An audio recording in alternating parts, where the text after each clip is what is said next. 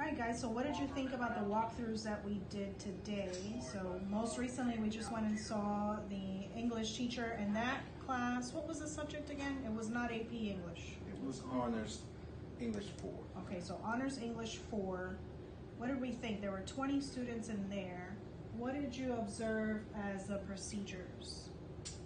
One of the first things I wrote was I noticed there was a quiz and there were apparent procedures in place for quiz taking. I agree with that. So yeah, it was very evident that they were taking a quiz, although I mean they were just quiet, but they weren't working together. So then we looked up at the board and the quiz was there. So I like that when I walked in, I was able to see exactly what they were working on. Coach Clark, what did you think about the procedures in place? I felt like everything was in order. You could just tell that the respect from the teacher was just everything was structured. Okay. And I just thought it was, perfect. Right. Perfect storm as far as walking in and seeing how everyone was already on task. Not much talking. Perfect storm, I like that. What about you, Ms. I came in a little tardy, but it seemed that all the students were compliant, so whatever information she had given out, they had respected and followed the instructions. Yeah, all 20 of them. All right, so what did we notice? Well, I'll share with you what I noticed. I immediately noticed a welcoming room that smelled nice.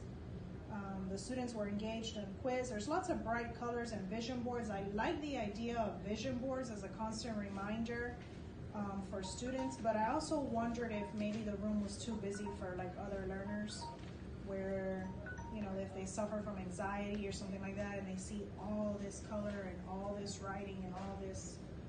I wondered about that. That's something that I wondered about. What we touched a little bit on the expectations. What do you feel about the expectations in her class? I think the expectations look so well maybe because they're reinforced. And one action I saw that reinforced those behaviors was the teacher obviously circulated the room. She did not stand in one place for more than 10 to 15 seconds before she was circulated. We know as teachers, as educators, distance and proximity to students is very impactful in classroom management. I agree with you there. What about you, Mr. Clark?